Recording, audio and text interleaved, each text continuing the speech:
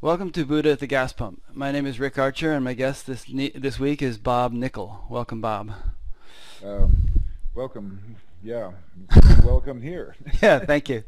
Um, and unlike most of my interviewees, I know very little about Bob because this was set up very spur of the moment by his friend Mark, who was organizing things for him. And Mark explained to me that Bob has cancer and is going to be undergoing chemo and maybe radiation also pretty soon, and won't be feeling much like doing an interview.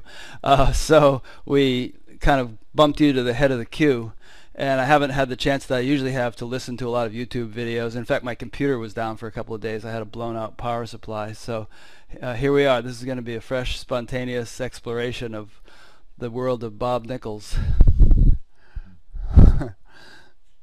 Well, it's really good to be able to have this interview. Very happy to do it. Good. As far as Bob's personal life, it's actually pretty ordinary. Mm-hmm. I was an adventurous person when I was young, and just loved adventure. I sailed all over the world. Nice. and didn't really go to work until I was about 40. And although there was a lot of work, of course, involved on the boats Right. and that. But then at that time, I went back to school, got current in electronics, Mm-hmm. and went to work for Hughes Aircraft, Hmm. working on flight simulators for about 8 years. And, just moved from there over to a brewery and worked for them for about 8 years Huh. in management. And You weren't a taster. no, I wasn't a taster. In fact, I was the guy that would come and put the recipe into the computer because we couldn't trust the tasters to do it. Yeah, that's funny. And so you worked for a brewery for about 8 years. Right. And I guess, and then I had a stroke in 1997, and I retired at that time. Wow. So where does the whole spiritual odyssey come into the story? Well, that runs parallel to the work Odyssey. Mm-hmm. I have a very good friend, a dear friend here in Ojai, a fellow by the name of Dr. John Massey, who's been Mm-hmm. a personal friend since the late 60s. Mm-hmm. And he'd always been the one that was interested in spirituality. I wasn't Right. that much, but I would go to events with him, and I was always the skeptic, the Mm-hmm. practical, realist, so Right. to speak. And it wasn't until the stroke that I sought him out, and at that time he was showing Gangaji tapes to Mm-hmm. groups here every Wednesday night, and I started watching the tapes, and it became very clear to me that there was something going on with this self-inquiry. Right. And I can remember just being willing for self-inquiry to happen. It Mhm. wasn't all about vigilance, as Gangaji and Ramana talk about, or earnestness that Nisargadatta talks about. It was more just a willingness to take a look. Huh. And out of this willingness, I found that I was getting happier and happier and happier, and pretty soon I was one of these bliss bunnies that you see running around. And of course, I thought this meant something really important about me. I thought, wow, I've really arrived. I'm enlightened, and Oh yeah. I would go to every satsang, regardless of who was giving them, and sit up in the front row and stare at the guru, demanding my recognition that I had arrived. And what was this taking? What did this taking a look amount to that had brought you to this condition? Well, like I say, it was more the willingness than the mechanics. But what it looked like, it was actually self-inquiry was very confusing for me in the Mhm. beginning, because I expected some answer. I thought that I was going to trade my identity from being Captain Bob to Enlightened Bob. Yeah. And that there would be some kind of event that would precipitate that. But it wasn't really an event. It was just I got very happy. Huh. So you're Now, just were putting your attention on spirituality, going to satsangs and watching videos and stuff, and somehow just that new orientation in your life brought greater happiness. It wasn't that there was any specific practice that you engaged in or anything.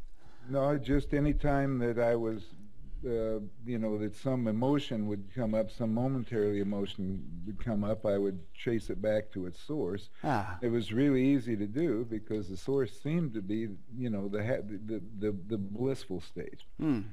Okay.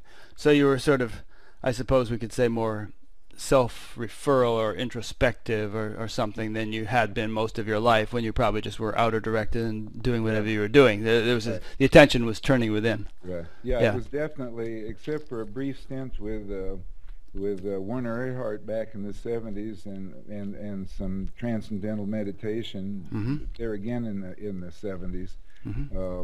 It was pretty much virgin ground here. Okay. How long did you do Werner Erhard or TM? Well, I actually I did TM for a couple of years, and then it just seemed like there was no difference between what was going on with my eyes closed sitting in a posture than what was going on outside. Okay. So it seemed, and at that point the practice dropped itself. Right. Okay. But you wouldn't say that you had awoken or anything at that point back in the 70s. It was more like you just didn't notice any contrast anymore between meditation and activity. Well, I had another peak experience in the process of doing the S training in 1976. And for, about 2 weeks there, I would look all over the place, and all I saw was myself. Wow. So you had some stuff cooking pretty early on then. Right. Well, even at 19, there was a discovery of myself as pure witnessing, but I was so busy with school and everything else that got put on the back burner. It didn't stick. Right. And none of these experiences seemed to stick. Right. It happened for a couple of weeks and then they go away. Right, or even 6 months, like with the bliss. When I was in the bliss experience, it got to the point where the mind was saying, when does this become an indulgence? Yeah. It kind of became thick and syrupy, and it was like the ego felt that it had to maintain it and defend it. So there's still, the inquiry still wasn't deep enough, and it was almost like the mind was giving me something so that it could stay in charge, so that it could remain the spiritual director, the one that was managing the bliss, managing the clarity. All that. You probably know from all your time in India that even bliss is considered to be one of the sheaths or koshas that Anandamaya kosha, right? It includes the self even, and it can be a very alluring one, because it's so nice. Yeah. And a lot of people, keep saying I lost it, and then they go back and they try and recreate the circumstances, and they meditate their tails off. Right. Trying to regain something that's perceived to have been lost. The truth that one is can't be lost. Right. And it's very ordinary. Yeah. The experiences that are associated with it can run the full gamut of experience, but that which one is never moves and never changes. And Ramana's only real admonition or teaching was just simply be still, be as you are. Everything else was just an advocacy of self-inquiry, and then he would help people with their sadhana. He never discouraged people from whatever sadhana they found themselves engaged in. Right. He felt everything was unfolding. I'm sure he felt just everything is unfolding exactly as it should here in samsara, but that which we are isn't doing anything. There's no unfolding. There's just this. Right. So here you were back in the late 90s, going to all the gurus and sitting in the front row and gleaming at them and saying, hey, look at me, aren't I cool? And so how did you kind of move beyond that phase? Well, I met a fellow by the name of, he goes by the name now of, well, he was given the name Ramana by Papaji, a Japanese-American fellow. Oh, yeah. Yeah, he came to my town, yep. C.Y. Ramana, and he was basically doing a radical awakening process with people. Yeah. And the way I presented to him, it was actually in a weekend retreat. at that time, I weighed about 260 pounds, and I was in the gym 3 days a week. So I was lot different physical look than Yeah. here. So it was all muscle, huh? Yeah, I was full of energy. Yeah. Cool. And that energy, as I said earlier, was sometimes being spent defending that bliss state. If any circumstance in life threatened it, I was feeling an upwelling of extreme anger. And I thought, this is dangerous, because I've never had really uncontrollable anger in my life. Had always prior to that, kept a pretty tight rein on myself. You know, in that area, and that goes back to Freudian stuff, you know, and having an angry father and swearing I'd never be like him, and all the stuff that we usually do handling our archetypical relationships. So I was very concerned. Anyway, we did the process, which is a guided visual self-inquiry, you know, and part of it was using him as a mirror, his eyes as a mirror for this seeing that's happening through this body. And there was an explosive thing when he asked me to see my seeing reflected back into myself, and it's, you know, there's a whole setup to this process, and he's very good at it. It was like there was an explosion. When I looked back, I saw, just for an instant, you know, very terrifying actually, you know, just, it's kind of like where they or wherever, like black was invented. It was darker than black. It was deep. It was just, you know, I guess people would call it, if you were going to label it, it would be the void. And in that moment, it was just like the whole back of my head blew off. Interesting. It was explosive. And I went home that evening, and the bliss was gone. What was here was just this.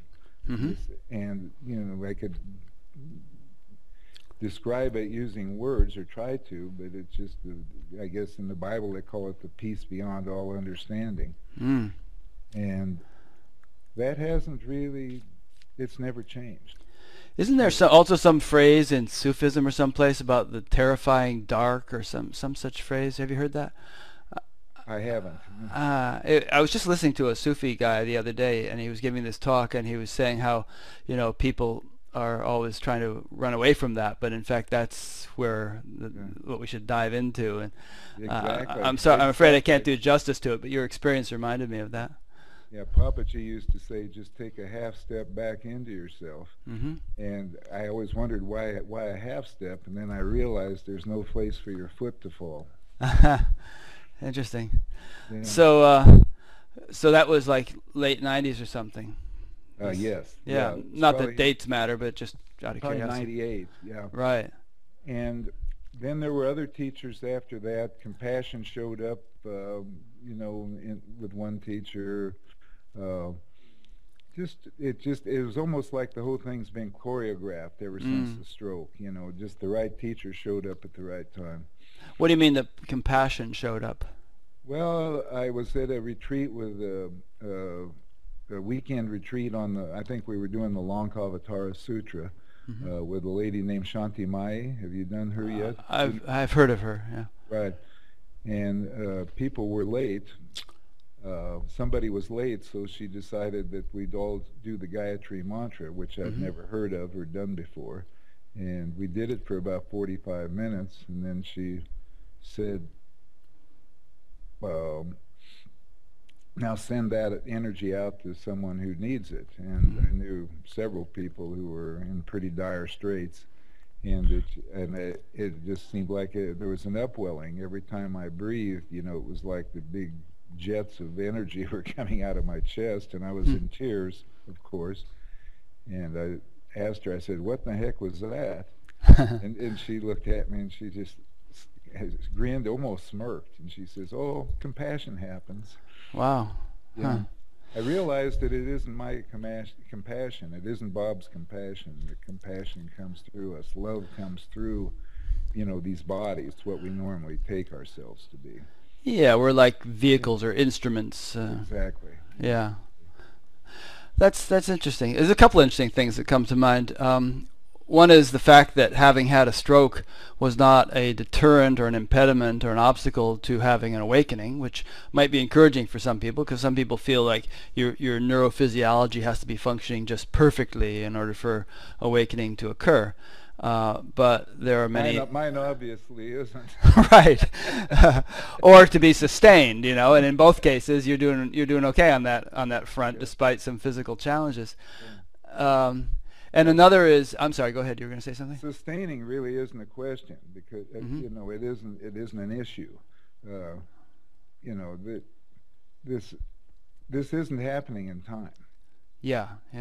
This is happening now. And recently it's become very clear that now is not a moment in time. Now is not just a little slice of eternity. It's always now. And time has its, time, space, causation, everything has its appearance in now. And right now, and now it isn't some place to be here that I, quotation marks, need to be herein. In other words, I don't need to be here now. I'm now itself. And there's a great certainty of this. And I am the now itself without saying the word now. And I'm now without, and everything that now contains. Right. Some people use the word presence, which as a nice synonym for now. It's just this. Exactly. It implies kind of solid, perpetual. I could say perpetual, just sort of like continuum of present. Absolutely. Yeah. Absolutely. Yeah. Now is a great synonym. And finally, we take. It's fun that we wrestle with with this symbology, with these words. Right. It's somehow or another that the words contain the truth. No, now is the truth. Words are our feeble attempt at trying to point to it. The words aren't the truth. The words point to the truth. The words can't be the truth because they're symbols. Yeah, exactly. There's symbols, concepts, and so on. Right. I mean, and they're pretty poor symbols at that in most cases. I mean, just take a common experience. Take the color red. You and I could sit here for the next hour trying to put that into words, and everybody knows what red is, but our words would utterly fail at really conveying any sense of what red is. We could use synonyms, we could talk about apples and fire and whatnot, but we're only just playing around with concepts. Yeah, exactly. Yeah, exactly. It's just conceptual. Nisargadatta, in the end, I think the final Gene Dunn book chronicles that he finally admitted what he was up to in all of the satsangs, that he was there to destroy every concept that rose, anywhere in the room. His job was to destroy it, and then bring us back to a non-conceptual seeing. Yeah.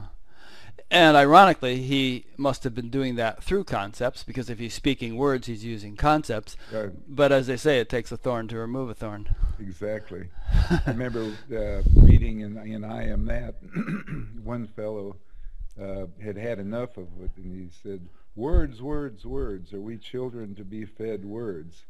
And Nisargadatta fired right back, "As long as you believe words are important, you're children." That's pretty good. Huh. So yet I do 90-minute talks. Yeah. And it's words, words, words. What else are you gonna do? Sit there and stare at them? This whole thing's very paradoxical. It is. It is. And I love that word, as I've often said during interviews. And if you can really sort of become comfortable with paradox, then you don't kind of get fanatical about anything, or fundamentalist about anything, and you don't insist that things have to be any particular way. Right. This whole idea of arriving, that somehow we're going to arrive at some permanent state that's different than the way it is now, is unfortunate. Yeah, except speaking of paradox, on the other hand, that does happen in a sense, you know? Well, there are events. Yeah. Yeah, that happened. But I can say that even after the radical awakening event, that there was still and there still is an unfolding here. Mm-hmm. That it it doesn't seem nothing's been attained. But there's more. There's a clear recognition of self everywhere. You know. Yeah. There's this Zen saying, always being, always becoming, which to my mind means, like, that everybody's very popular these days to say, stop seeking, give up seeking, and one can settle into a state in which one can honestly say seeking has stopped, and yet at the same time discovery doesn't stop. Absolutely. Yeah. Yeah. There's, when Ramana was asked how long one should practice self-inquiry, Mm-hmm. he said until there's no one left to inquire. Yeah. Even more pointedly, he was asked when was he going to stop self-inquiry, and he said the inquiry, and he said until this body's last breath. Yeah. So finally, one can live as a question, Mm-hmm. and it doesn't take anything away from the certainty that that arises that one is that which is now, which is context. It's not concept or content, although it contains everything. That we're simply here in this very ordinarily. Yeah. Living life as a question, because there's a whole lot we don't know. Religion is full of beliefs. The metaphysical is full of belief. There's a lot of pseudoscience out there, posing as science, trying to I guess claim an understanding of what's going on here. But right. For me, the whole thing is still a mystery. It's interesting. I'm sorry. Go ahead. Well, that's enough. Oh. Mystery pretty well says it. Yeah. Well, I was just going to say I find it interesting that in the last sentence you used both the word certainty and uncertainty, and you used it in such a way as to make it clear that in some respect you are resting in certainty, and at the same time, again paradoxically, there's this kind of continual kind of uncertainty, which is, I find, a very healthy juxtaposition in one life. It keeps you honest, and it keeps you from going around looking, considering yourself to be special, and running around collecting devotees, which will give you reinforcement of how special you are. Yeah. The classic enlightenment sickness. Yeah. Although to the defense of some people who perhaps are worthy of having devotees, I would say it doesn't necessarily have to be an unhealthy condition. Ramana Maharshi had devotees. It probably didn't go to his head. No, yeah, probably didn't. But then he was, he basically, talked about the difference between the quote-unquote outer and inner guru, which of course is only, the words outer and inner are only relative to the fact that we consider the limit of who we are as the skin, so to speak, or maybe a little aura that's radiating around us. Yeah. These bodies. But he basically said that the outer guru was temporary, and the whole idea was for the outer guru to push the attention within, and then the inner guru, the Sat guru, would take over. The Right. Sat guru is forever. The outer guru is just a temporary appearance in these lives. And I presume, I'm sorry, go ahead. Yeah, even our parents are temporary appearances. Sure. And I presume that when he referred to inner guru, he was not referring to, discovering Ramana within yourself. He was just discovering within yourself that which Ramana is, and we are, and everything is. Yeah, I've heard the word Ramana, defined as simply that which lives in the heart of all being. Mm. I can't Nice. remember where I read that. I read it somewhere, and I thought it was right on. Mm. So, you know, a few minutes ago we were talking about the, you know, the fact that physical challenges haven't been an obstacle really for you in having this realization and in sustaining it. Let's explore that just a little bit more. I mean, Ramana and Nisargadatta both died of cancer, you know, and presumably that even in the final throes of that, it didn't disrupt their inner realization. I say presumably because I don't know, you know. And it seems that on the one hand, we need a body in order for this to be a living reality. Otherwise, if without a body, there is just was a cat's tail walking past. Without a body, you know, there's just that being or that presence, but there's nothing living it. You know what I mean? Yeah. Well, So I guess the question is, how intact does that body have to be for this to be a living reality? well, I think that one is very fortunate if one can discover the truth of now Mm-hmm. before one gets sick. You know, I Yeah. think that's a huge boon.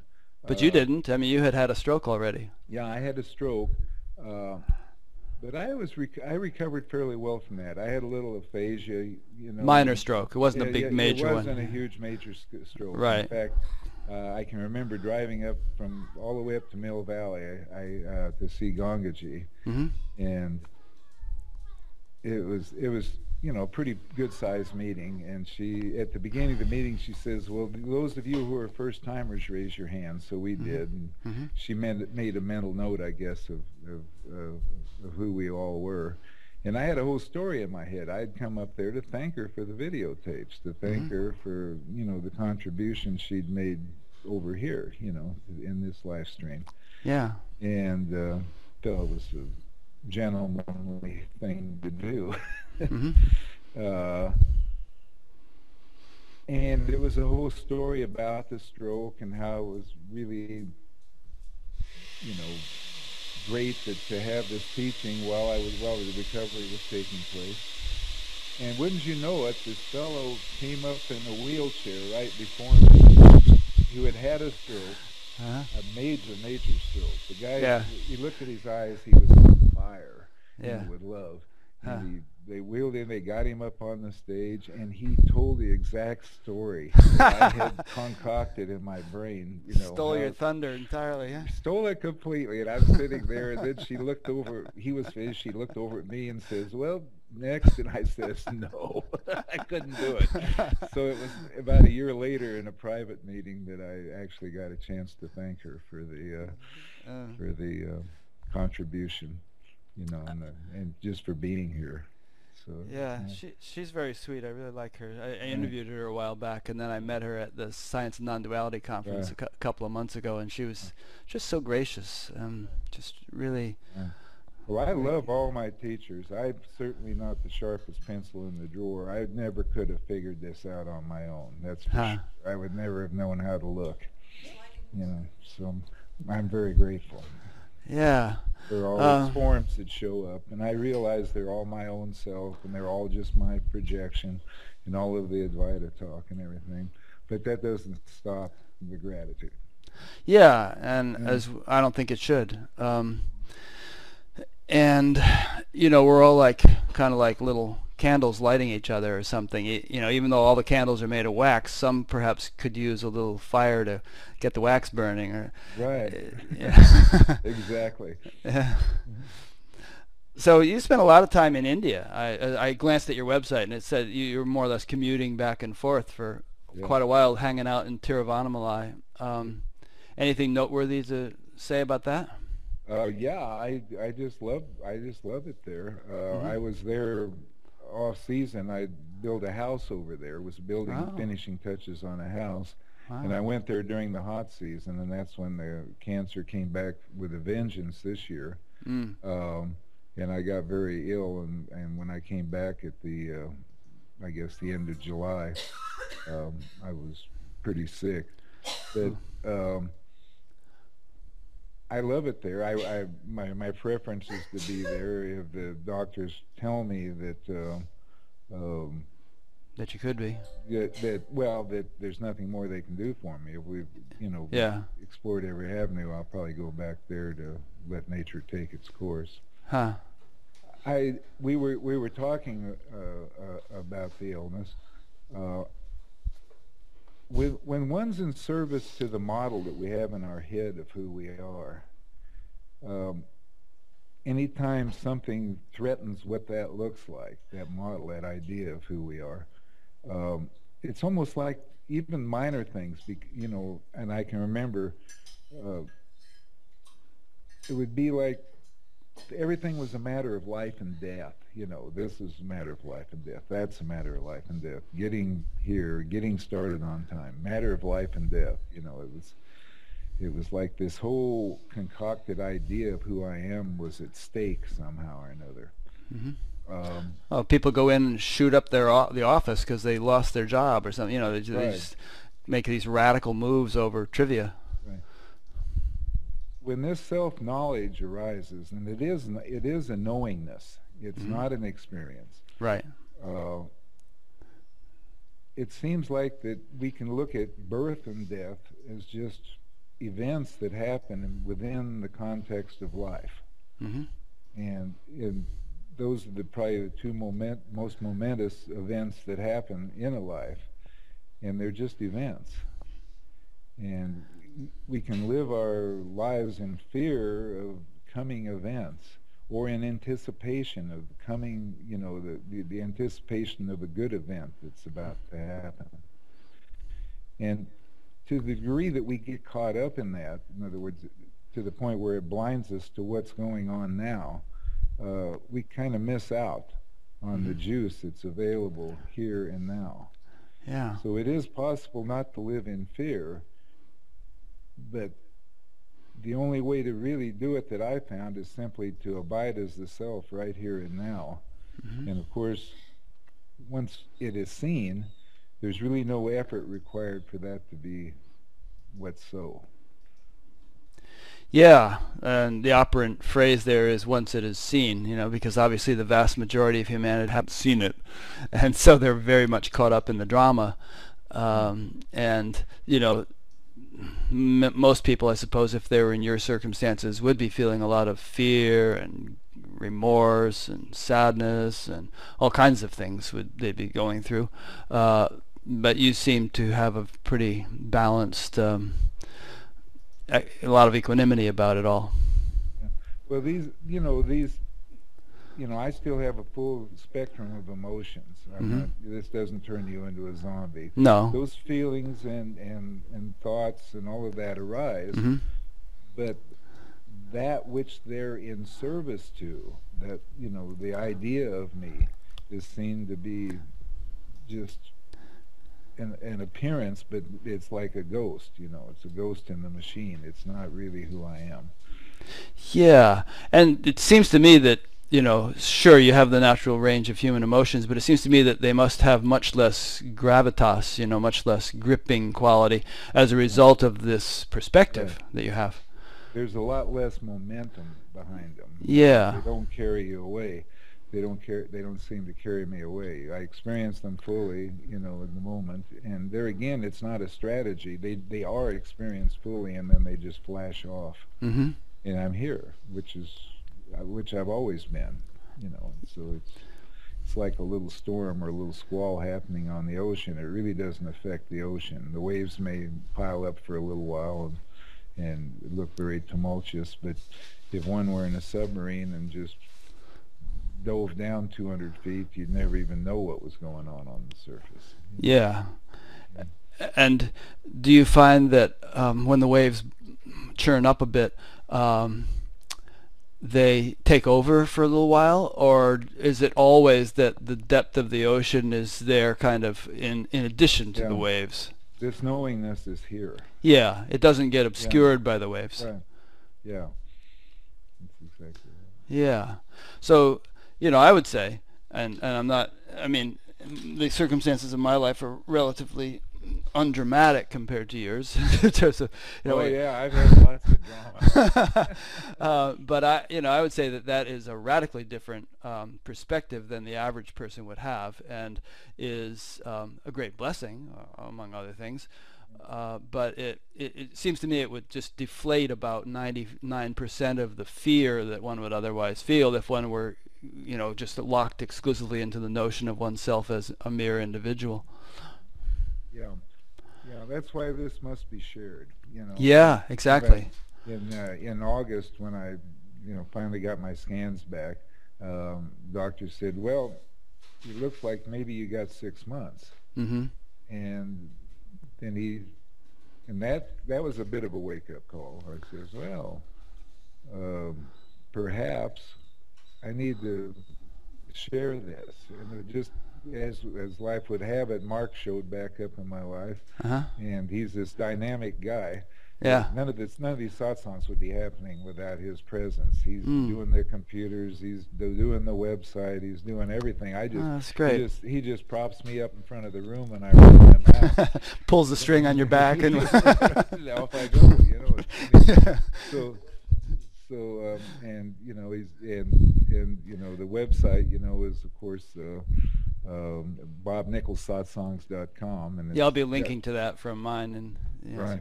Yeah. Yeah, great. Yeah, because it's we've got a lot of YouTube videos up, little clips of from satsang and from interviews, and then also the schedule is there. As much as we can schedule events now, we're going to continue to do so for as long as I don't fall over when he props me up in front of the room.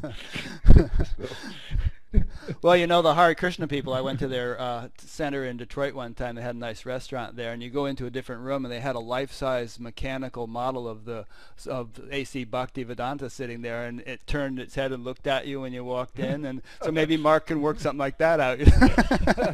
Perhaps. Well, I think it's, there's all these voices out there these days. There's so many teachers, and a lot of them are quite young. And sometimes they can seem a little glib, because it's like they haven't necessarily been through all of life's vicissitudes, and they're talking about non-duality and saying all this stuff. But I feel like each person has their contribution, and it's valuable, and whoever, people gravitate to whoever resonates with them. I think your contribution is in some ways unique and really valuable, and I think it's great you're doing what you're doing, because we're all, no one gets out of here alive, as they say, and it's very no body, right, no body. You're right, gets out of here. And it's great to hear someone who is facing his mortality more immediately than most of us, who is still blissful and confident and grounded in oneness, and forgive me if I'm using the wrong terms, but just speaking that truth. I think it's good for people to hear. Yeah. Well, I think it's great that there are young people giving satsang, and of course they don't maybe have a lot of experience, life experience yet, but that will come. It will. And I would love to see a day that on a Sunday morning, or there'd be as many people giving satsang in this country as there are giving sermons in the various churches and temples. Yeah. I think this knowledge should be in the schools. I think we should be teaching children from an early age, that fostering self-inquiry at a very early age. I see a quickening. I see the possibility that this whole thing could reach critical mass someday, and that everybody would just wake up together. And if we were to see each other constantly, we see ourselves in each other's eyes. I think a lot of the laws would no longer be necessary. Yeah. We'd cooperate, and we'd transcend all of this nationalism, and we'd actually start working together, to create, a unified approach to the problems that seem to be plaguing us now. And I think a lot of the problems would just dissolve. I don't even think they'd have to be solved. Yeah, that's very well put, and it's interesting you should say that, because a lot of teachers seem to say that there's no sort of practical implication to this realization. There's no sort of mundane significance to it. And I tend to disagree. I mean, I think that we structure our entire society from top to bottom based upon the level of consciousness we're living, whatever terminology you want to use. And what you're suggesting is that living oneness or living self-realized state would have practical implications on all levels, even economics and politics and everything. Absolutely. Yeah. There's, as a philosophy, I mean, I get a kick sometimes going to some of the Advaita blogs or websites, and you'll see these guys in the name of non-dualism, they'll be attacking each other. Yeah, fighting like cats and dogs. They're going completely ad hominem on each other, and which is probably the worst fallacious argument if you were going to have a debate. So it's kind of funny, as a philosophy. It's kind of, I guess there's some value to it, but as the living truth, it's not even a matter of value and quality. It's just what's so, and coming from what's so is, there's a possibility for all of these self-generated problems. And self, I'm talking about, I guess, I hate to use the term, but with the small s, the ego-generated problems, and ego at the level of race, ego at the level of sexual identity, whether you're a man or a woman, in a man or a woman's body, the whole liberal conservative thing, it's all self-generated divisiveness that really doesn't need to be happening, in the light of who we really are. We could actually raise our arguments a little bit to a different level. It's interesting that you should, point out the little catfights that take place on some of the non-duality blogs, and it points to a theme I often bring up, which is I believe there's a sort of a tendency these days for people to gain kind of an intellectual or intuitive familiarity with non-duality, and then mistake that for the actual living of it. And if that's all you've got is the intellectual thing without the living of it, then there can very easily be a kind of a fundamentalist attitude or perspective, which causes altercations and arguments, and right. What happens is a new orthodoxy gets built. I looked up the word orthodox in the dictionary, and it simply means having the correct opinion. Right. And a heretic, of course, is one who seems to have the right to choose. Interesting. Maintains the right to choose. But it's almost impossible. That's the problem with sticking, a guru above you, and there's a possibility that new orthodoxy will form, and then the spontaneity goes out of it. Yeah, and you see that even in groups that are founded by people whom I would regard as genuine gurus. The followers or the people in the group tend to get into all kinds of fundamentalist and hierarchical and petty ways of behavior, and there's not much that the guru can do about it sometimes, just although some of them are more effective than others, but there's always this sort of politics that comes into it. And then if the guru themselves starts becoming an iconoclast, in other words, starts poking at the other ways of looking at things, it gets worse. The religious wars even fade out of that. Yeah, sounds like we both speak from a little bit of experience with this sort of thing firsthand. Yeah. Well, what haven't we talked about that that you like to talk about in your satsangs that you typically say to people? Are we missing anything here? Well, we're not missing a lot. The only I just keep saying, just be who you are. Be still. Be who you are. a fellow by the name of Carl Rentz, Oh yeah. I think said it very well. I watched his satsangs in Tiruvannamalai Mm-hmm. up till a couple of years ago. He drew huge crowds there, Mm-hmm. and some of his one-liners were pretty good. He said, "Be what you cannot not be." uh, And of yeah. course, if you cannot not be it, no effort is required. But However, yeah. however, Yeah. Good. however, in the beginning, in this experience, effort is required. Mm-hmm. Personal effort is required. Is required. Uh, Ramana Maharshi was asked one time, "Well, isn't the ego being asked to, inquire or delve into its own roots, into its own identity?" And Ramana said, "Admittedly so." But then he brought out the analogy of the stick being used to stir the funeral pyre. Yeah. Evidently referring to the ego, Mm-hmm. and eventually the stick burns along with the rest. Oh, that's a good analogy. Yeah, I like that. Right. Huh. So he said that effort is required until it can no longer be maintained. Not till Mm-hmm. it's a good idea to stop the effort, until the effort just drops away on its own. Yeah, it just turns to ashes. And then after that, no matter how one would effort, you find that you just can't, that effort isn't required, and it isn't even possible Mm-hmm. in this arena. And then one just simply abides as that. And at that time, it seems, although this seems like it's progressive in time, and I guess it is, when looked at from outside,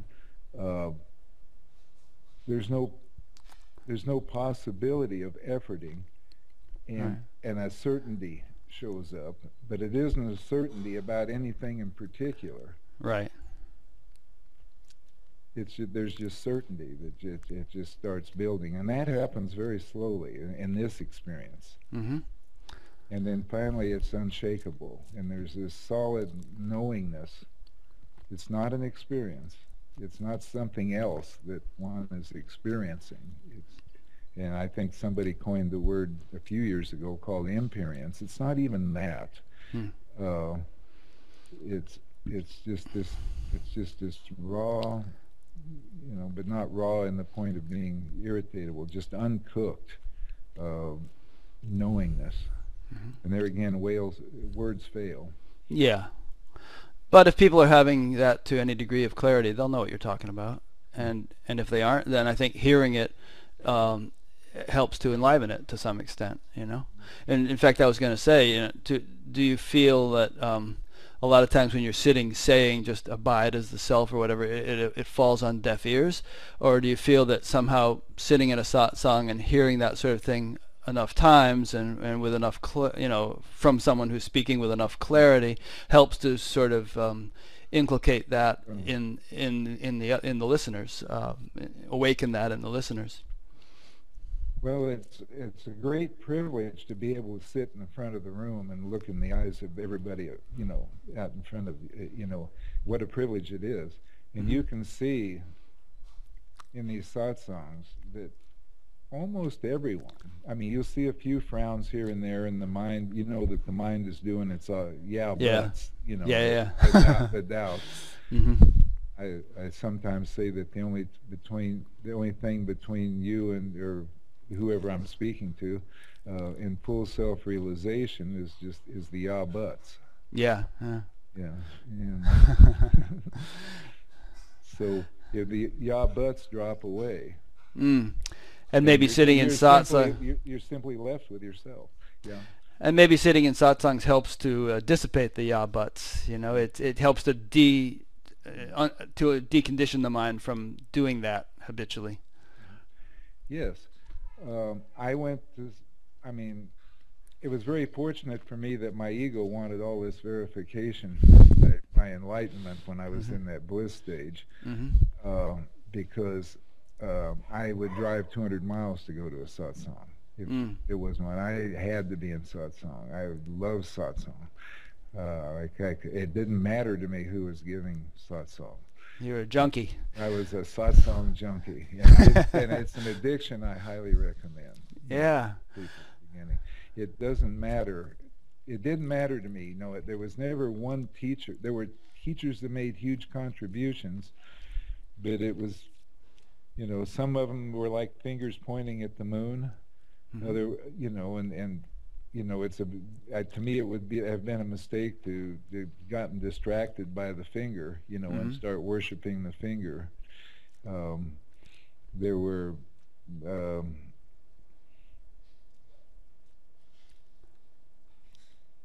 others, who didn't perform that function but were equally valuable.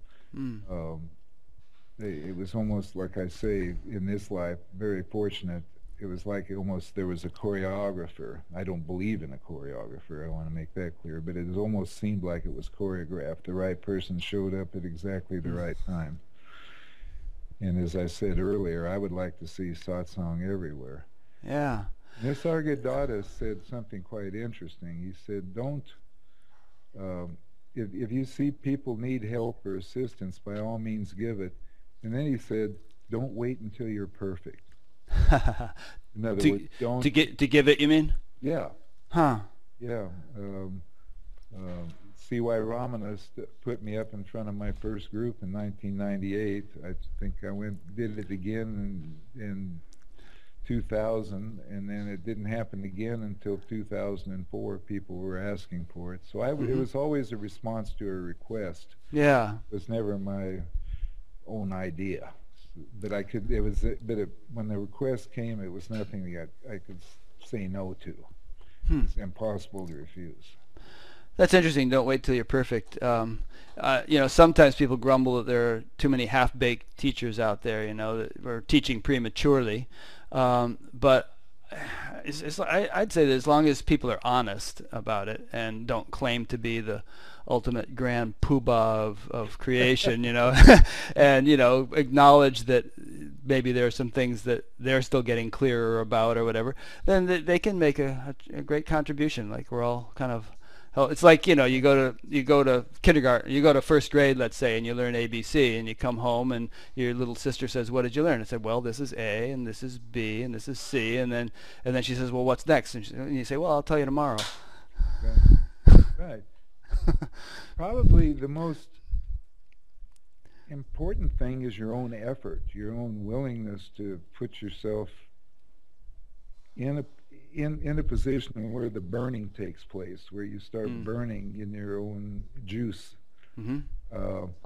When and this there's this willingness for things to unfold the way they're apparently unfolding and the way they're going to unfold, and to not flinch, not run from that. Do you feel there's any danger of dilettantism if one is going to 1,000 different satsangs, because some teachers say, well, dig one deep well, don't dig a whole lot of shallow wells, and then you'll really get water. Yeah, but. Yeah.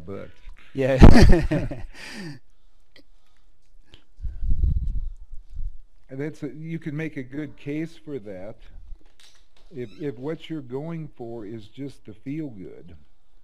Just to say, oh, well, this one gives me more Shakti pot than that one, and you're just going for the good feeling. Some gurus get, I guess, probably quite a few, if they're effective, get accused of being, what would you say, mood makers. I think that was a phrase that was being used a few years ago. And then people would come and they'd get high off of it.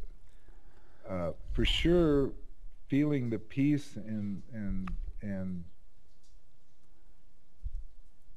solid beingness that one is in satsang is a good thing. It's unfortunate that we blow it off so quickly after we walk out the door and we're wondering where the next place to eat is and where the next experience is. But it still does its work. Seed is being planted in satsang. I think so. And I think so. I would say it's everybody has their own process. I'm not sure there's a particular right way for everyone. Mm. I think that the way it unfolds for you is the correct way for you. I think that's a good point. I mean, I think for some people it might be completely appropriate for them to just be with one teacher and not go running all over the place. For others, I think it can be very valuable to take a more hybrid approach and go to a lot. And for some people, wherever they are, they may be just sitting home at night and doing japa, nama japa for 8 hours is the thing that they should be doing now. Yeah. Really important, I think one should just relax and realize that everything is unfolding exactly as it should. Mm-hmm. And that leads me to something you said a few minutes ago. Everything is unfolding. You said you didn't believe in I forget the word you used, like in an organizer or something that is actually orchestrating the events of the universe. You're about to say something in response to that. You want to go ahead? Well, I was looking at it from a singular point of view, that in each of our heads, I think C.Y. Ramana calls it the spiritual advisor. The mind takes on many guises. There's the familiar metaphor of the thief pretending to be a policeman so he could get in and steal the jewelry. And in this case, the jewelry is peace. And the mind doesn't want. In order to be in its job, it loves drama. It loves. It's kind of like a good politician. If there's not a problem, why we wouldn't need them. Right. In the meantime, we wouldn't need all these egoic identities, and we wouldn't be in service to them as if they were ourselves. And we could just relax and follow Ramana's admonition, just to be still, be as we are, and we'll still find that the body will be doing the needful. Just whatever comes up that needs to be done, the body will do it just out of the exigencies of the moment, just what's necessary in the moment.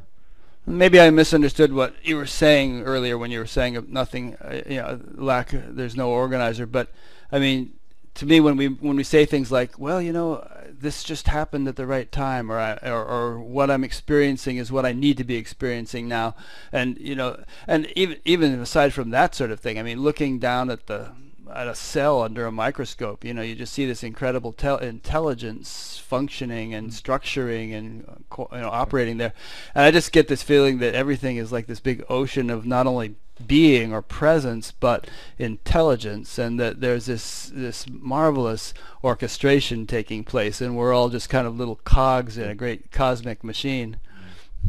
Yeah, I think and the tendency once we see that is that we anthropomorphize it.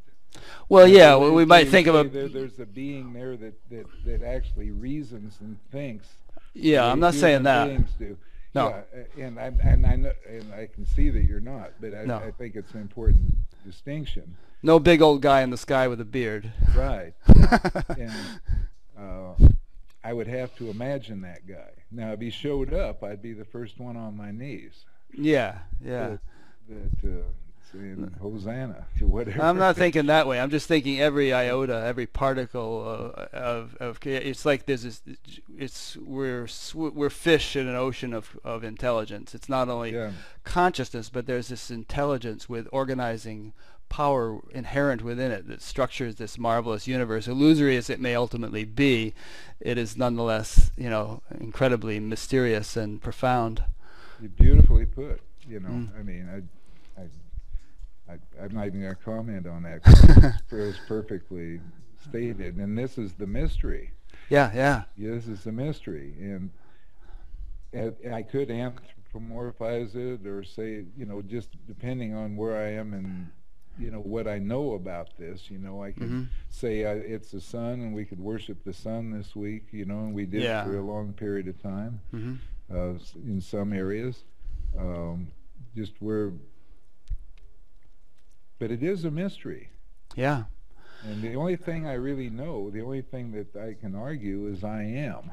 And if I were to say I am not, you'd say, aha, I got you. Who said that?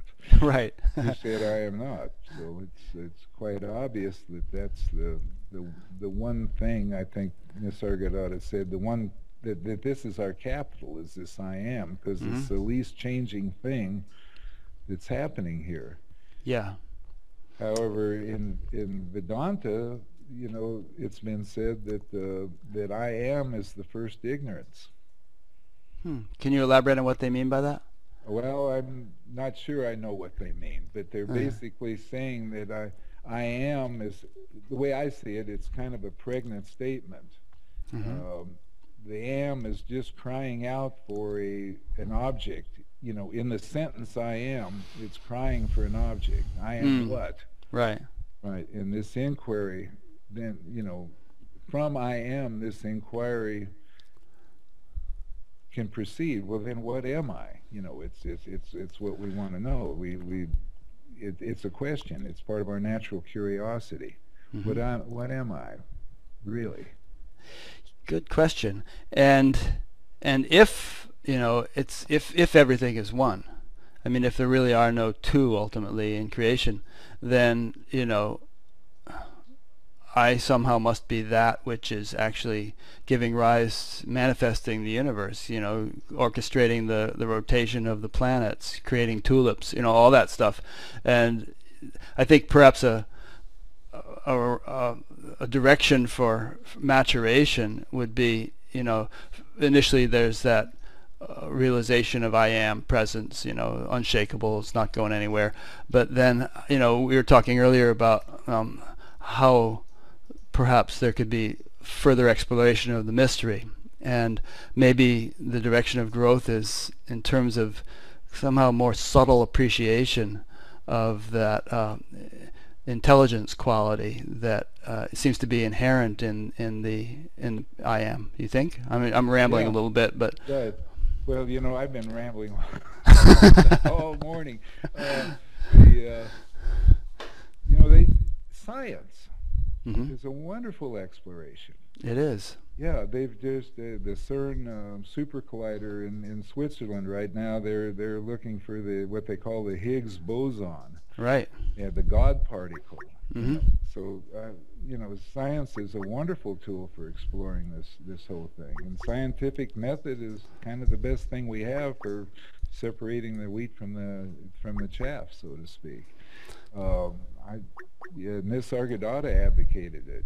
Just finally this work in self-inquiry, this effort that happens at the beginning, is an individual effort. Because we're coming from a sense of being separated and individuated from the rest of what we consider to be not me. And the possibility is to do it. You could do it in a scientific way. You could, and some of the greatest scientists are really mystics, Right.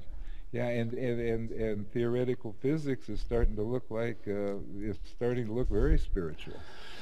It is. I attended that Science and Non-Duality conference a couple of months ago, and there were several physicists who spoke there. But one of them gave a talk, entitled "Is consciousness the unified field?" And he kind of went deeply into what physics understands about the unified field and what mystics understand about consciousness, and made a very convincing case that they're talking about the same thing.